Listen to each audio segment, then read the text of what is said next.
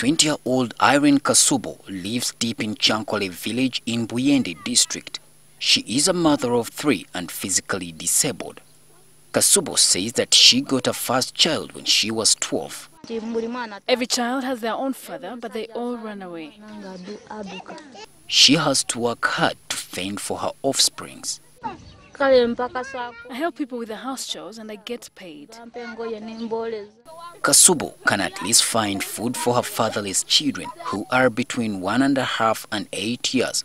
But when she thinks of the responsibility that awaits her in the future, she runs short of what to say. Alikeke Bernard Mokisa is the village pastor. He has lived here his entire life. He tells us why there are many women and girls like Kasubo in this place. It's the men who don't want to work, but drink and marry many wives. According to residents, the high fertility rate, which has caused a rise in the population, has led to other challenges. Over 10,000 people reside here, and where several of them share a single latrine. People now prefer using the bushes to the latrine because it's not enough.